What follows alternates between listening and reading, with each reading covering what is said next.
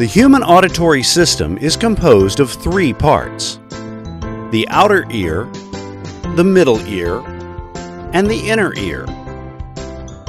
Let's see how it works.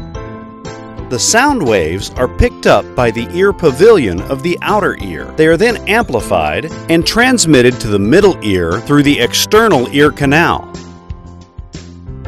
This movement of the sound makes this small membrane called the eardrum vibrate. These vibrations are transmitted to the ossicles located in the middle ear.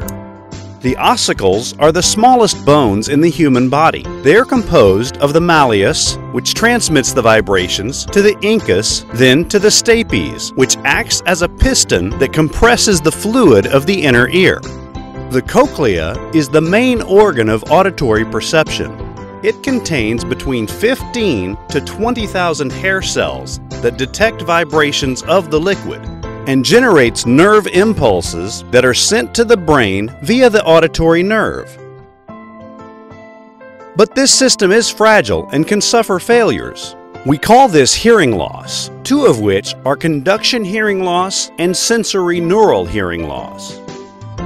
Conduction hearing loss can be caused by an obstruction in the ear canal, such as earwax, a perforated eardrum, a malfunction of the ossicles, otitis, or fluid in the middle ear.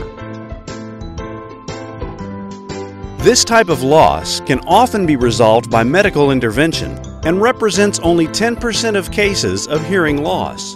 The second type of loss, sensory neural hearing loss, represents 90% of cases. It results from the destruction of hair cells in the cochlea. It is often due to aging, can be genetic, or the consequence of repeated exposure to very loud sound. Ugh. Okay, this type of loss is irreversible. What? Yes, it's a shame, but can often be compensated by hearing aids.